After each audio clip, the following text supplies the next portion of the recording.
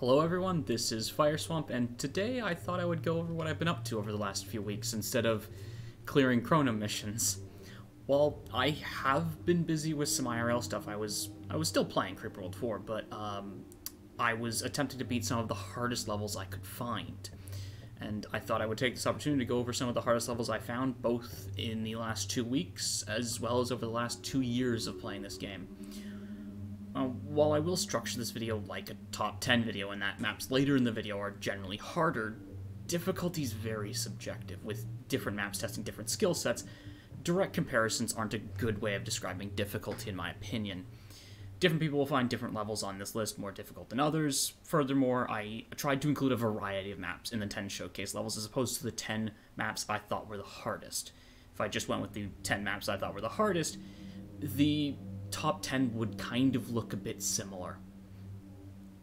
So, 2 caveats as well. I will not include maps intended for or initially cleared using Mverse, and I measure the difficulty of maps by the difficulty of beating the required objectives, not all optional objectives. So, with that out of the way, let's get into the levels. So, we'll start off the list with Colonies map 2415, Nexious 8 Hardcore. So this is a map by Vertu, and this uses Vertu's custom supply of insanely powerful weapons. So if you start digging through the menus here, you can see several of them. Okay. Now, this is a hold mission. So you need to survive 30 minutes of an absolute hell of an onslaught, because not only do you have some new weapons, so does the Creeper. It has these new emitters, it has some things down here. Okay, so to start off, you get this big shield. There's also Creeper Rain on the map. Very dangerous. And for all of these weapons that you have here... Actually, sorry, I should probably say, this shield is not going to keep you safe. This will keep you safe across a couple dozen layers of Creeper. And yeah, there's no Creeper cap. It will be assaulting you with several hundred layers of Creeper. And the main difficulty of this map is actually kind of learning what all of these units do, because the map is kind of balanced around you actually understanding what all of these units do. Once you actually do sit down and understand them, the map isn't too bad, but even then, it's still quite a challenge. This is a difficult map, even if you fully understand what all of these units do. But that is, I do not want to spoil too much about these maps, so I'm just going to leave it at that. So, moving on, the next map is a bit of an oddity, because it's not a colonies map. So the Mark V mission generator can generate some very difficult maps depending on what parameters you choose. The parameters in question usually being 1444, so small map, insane enemies, scarce resources, aggressive eggs. This is generally considered the hardest setup for Mark V missions. And the specific map I'm going to be showcasing is my namesake map, Fireswamp 1444. So this is possibly the most aggressive map on the list, with all potential landing zones covered in barely over a minute. So you have no time to spare.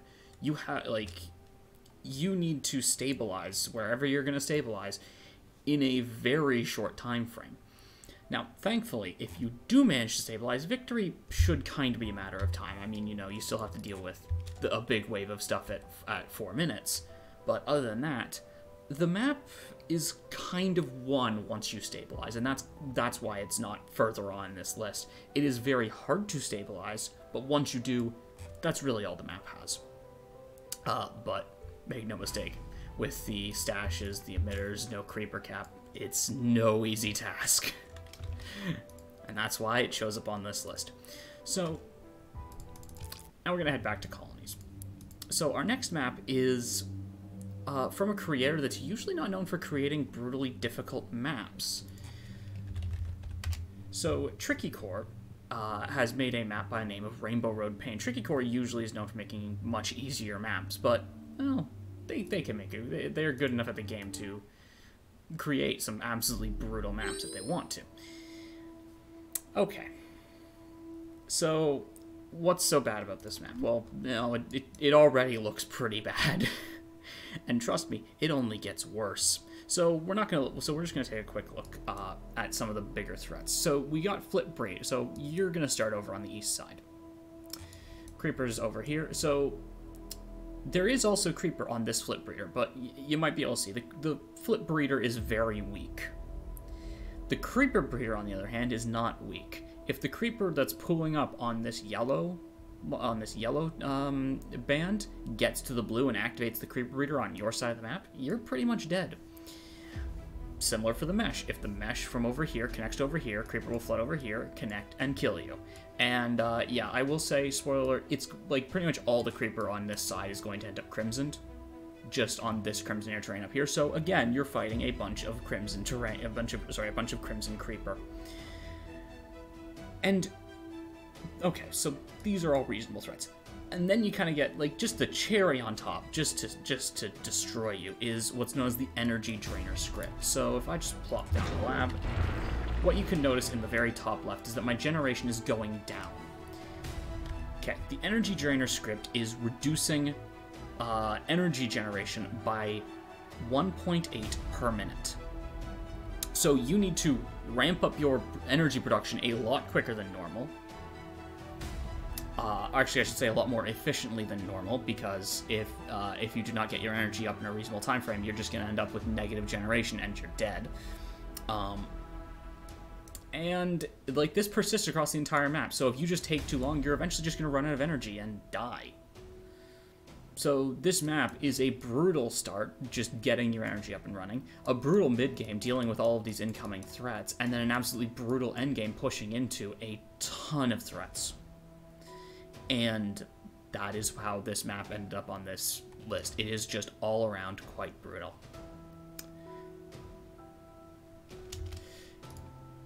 Okay. So, next up is another colonies map, and it's from a creator that you just remember the name. So the map in question is Hand of Omega Doom Fireproof by Hypnotic22. Okay, well, let's take a look. So this is the intended landing zone. You're given a very small area to work with, a very small amount of breeder terrain, AC breeder terrain, 6 tiles of it, and a couple hundred tree stumps. Now, if you just kind of go through the threats, we've got some weak emitters, so, you know, reasonable threats, but considering how little space you have, that's going to be a bit annoying to deal with, especially with all the mesh and the fact that a good chunk of it's going to end up crimsoned. But the other threats are pretty bad. So the blob nests, they fire only one blob, but it's every, between the two of them, it's going to fire one blob every 30 seconds. And yeah, starting up to 4 minutes, those blobs are going to be carrying eggs. These spores are not targeted at your base, they're targeted up on these two stashes and this crystal. Why this is usually a problem is that the void here is actually terrain height 10. As far as creeper flow is concerned, it's been modified so that this is creeper height 10 for the purposes of creeper flow, and this means that the creeper from over here and over here is going to flood over tier where your base is and kill you. So yeah, you have attacks from points you can't attack, and just because this map needed a cherry on top, the spore launcher here, when it produces eggs, it locks onto everything else.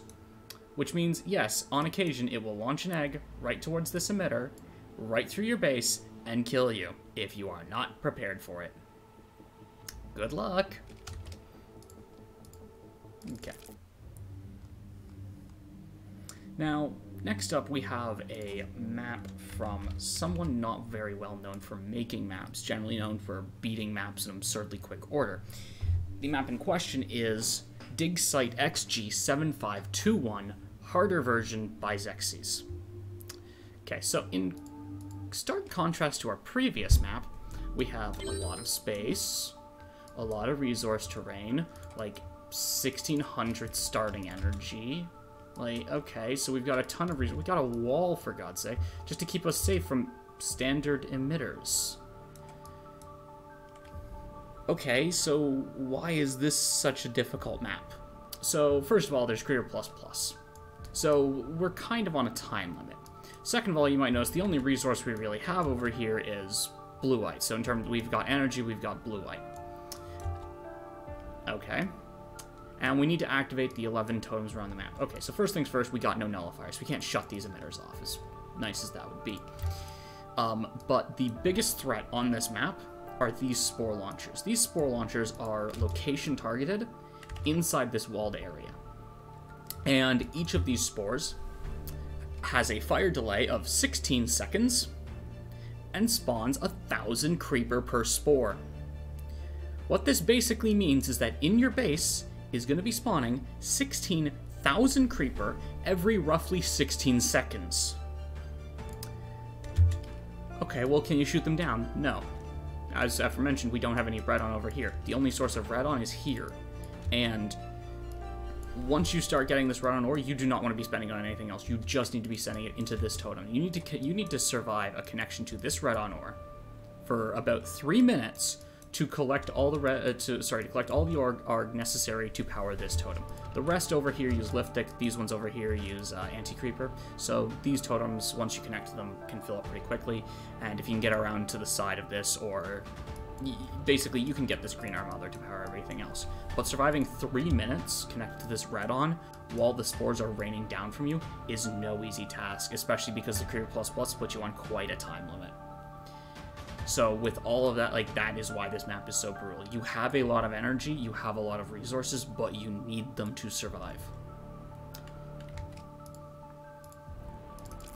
So the next map we're going to be looking at is actually one of my maps. Traitorous Totems by Fireswamp.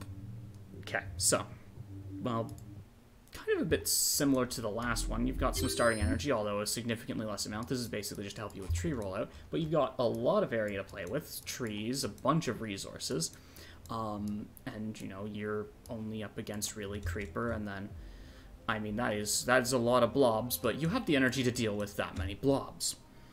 Okay, so, well, similar to the last map, you don't have a nullifier, and your goal is just to activate the totems.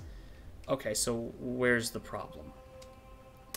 The problem is that, okay, so this totem's not a problem. Anti-Creeper, this problem, 200. Again, these take a while to fill up, but that's something you can deal with. But the problem really comes from this totem, 200 Liftic. I never mentioned, we don't have any green R over here, so how do we power this totem?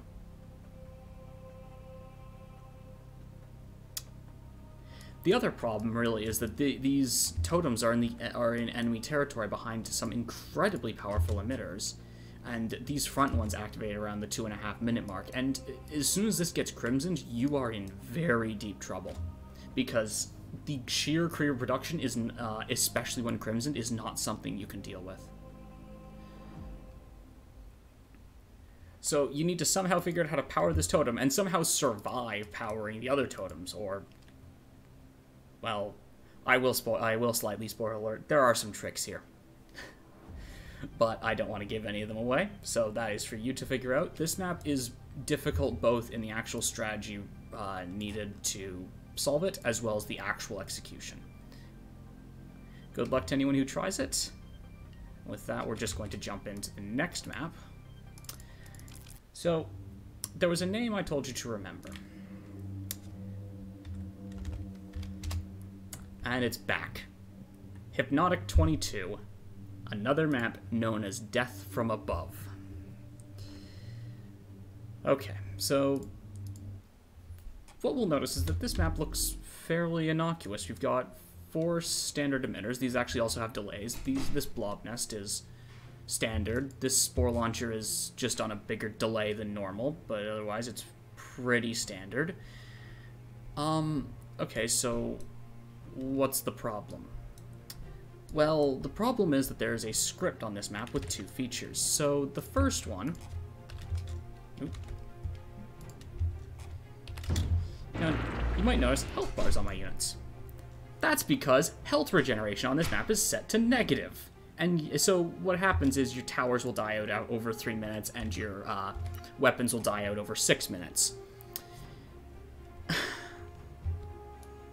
So that's pretty bad. But the other one is that is the other half of the script. Once waiting for one. Just come up, come on.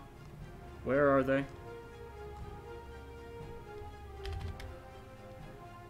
There they are. So these little things.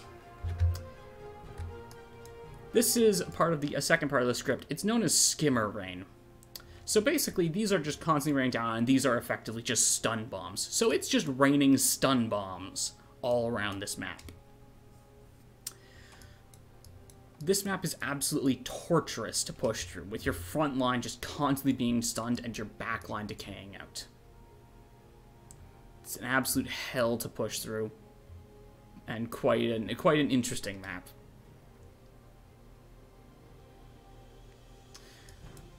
But for anyone who wants to try it, I will leave that up to you. As we get into the final three. So, these three maps kind of became a bit legendary because they took so long to be cleared. So, the first map is another one of mine, When the Wall Falls. Okay, so this map took 11 months before it was finally cleared. Okay, why? Well, I feel like this is a pretty good way of just saying, yeah, this. So what this map is there is 9 million Crimson Creeper over here, a wall, which decays over the course of 5 minutes, and breeder terrain, which is powerful enough that if it activates, you're pretty much dead. Now, despite how this map looks, this is a puzzle map. You cannot win this by brute force.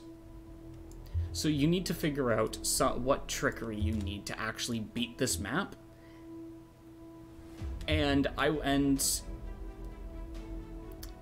Yeah, I don't want to spoil too much. If you want to try it, just know that this is a puzzle map. This is not a map where it's just like ooga booga, build weapon, smash creeper. That will not work. Okay, so now this map, it took 11 months before it was cleared. What could possibly be worse than that? Because we've still got 2 more maps to go.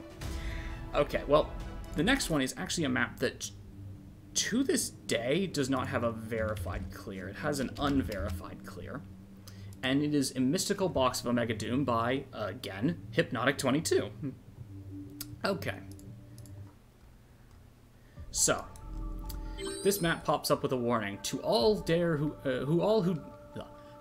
who dare enter this map, be afraid. If you value your sanity, run away. This warning is true. If you value your sanity, stay away from this map. To give you an idea, this is the amount of saves I have on this map. Yeah.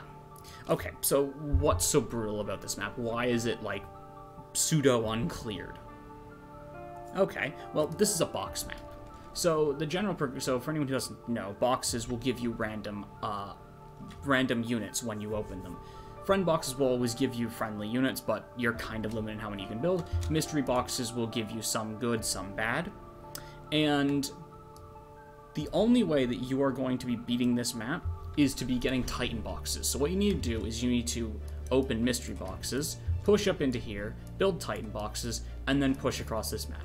And for anyone who's thinking, okay, well, if it's random, I can save scum it. No, trust me, there is a lot of details around this, which basically make all of your ideas for save scumming, like, they do kind of work. You can save scum to see what the results are in advance, basically. But you cannot, like, re-roll the outcomes. It's always going to be whatever outcome you get. So this map is absolutely torturous because you can be, like, 30 minutes into a seed that looks pretty good, and then you find the seed is unplayable because of some other factor, and you just kind of lose there and have to hard restart. And so basically this map requires both a large amount of luck and skill to beat, and that's one of the main reasons it's so few people have, like, or actually no one that we could verify has actually cleared it. Okay, well, so we had a map that is pseudo-uncleared. Actually, no, before we get into the actual final map, I will just kind of give some honorable mentions, because as I said, this is a top 10 list, not of the 10 hardest maps, but a representation of some of the harder maps, giving a much bigger variety of what's available. Okay, so, you know, if I was actually to make a hardest map list, honestly, like half the maps, maybe even more, would have been Hypno maps, like, you know, Corner, Forbs and Islands, Run, I'll say so. Like, there's a lot of very brutal Hypnotic maps in here. And, you know, it's not just Hypnotic. Like, there were absolutely some other maps I almost included, like, you know, Summoner's Rift by Germanium, Fear of the Dark by I'm sorry, I don't know how to pronounce your name, but Pistori. You know, you've also got Mountain Pass by N1CC3. Like, I could keep going. Like, you know, there's Endure. Like, there are a ton of maps that could have made this list, depending on if I wanted to emphasize, a certain thing or show off a certain mechanic. I will have a more thorough list in the description below of some of the maps that I was hoping to include, but just didn't, because they just didn't make a cut. But now, onto the last map I did include, and for those of you who have stuck around or been around the community for a while, you knew this map was coming. The Red Will Run by Cornia Canis. This map stood for 531 days before it was being cleared, and this map was considered the undisputed hardest map in colonies until recently. And it wasn't because a harder map was introduced, but because cheese was found on this map. Now, let me be clear. Even with the cheese, this map tops the list. Like, the cheese just brings it kind of comparable to all of the other maps. Okay, well, why is this map so high up on the list? Okay, so there's realistically 3 threats on this map: the eggs, the spores, and the creeper. Okay, so let's be clear. With the spores, you do not, like, this red on ore is way too slow to be shooting down these spores. You cannot shoot down the spores. The spores fire every 9 seconds, every 12 seconds. This gives you 1 ammo every 8 seconds. You just do not have enough red on to power a missile to shoot these down. Can't be done. Okay. Well, what about okay, so there's one, and I will also say, the spores are location targeted onto these totems and have a payload of 1200. Like, if they hit, you're pretty much dead. Okay, so we've already got one impossible task to deal with. Next up, the eggs. These are aggressive eggs, so they usually lock onto these totems. The eggs have a payload of 1200, and if they detonate into Creeper, you're pretty much dead. Even if you detonate them back here, that basically just creates a big wave of Crimson Creeper, which washes up into what should be your base, and this kills you. So you've got eggs flying at your base, and if you shoot them down, you die anyway. And now we get to the Creeper, which gets Crimson, and like this is not a trivial amount of Creeper. This is 130 per second on such a small map, and it just gets Crimsoned. Except it gets even worse for 2 reasons. First of all, the flow rate of Creeper has been amplified by a factor of 8. The Creeper flow is 8 times higher than normal. And just as the cherry on top, if this Flip Breeder gets activated with Creeper, because it is so much stronger, I'm not sure if you can tell this in the bottom left, but it is 6 times stronger if it's activated by Creeper. Yeah, if Creeper activates this Flip Breeder, you're pretty much dead. So this map is brutal in all aspects. It has obscure tech that you basically need to know to beat the map. The actual strategy that you need to figure out once you understand all of the necessary mechanics is very difficult to figure out. And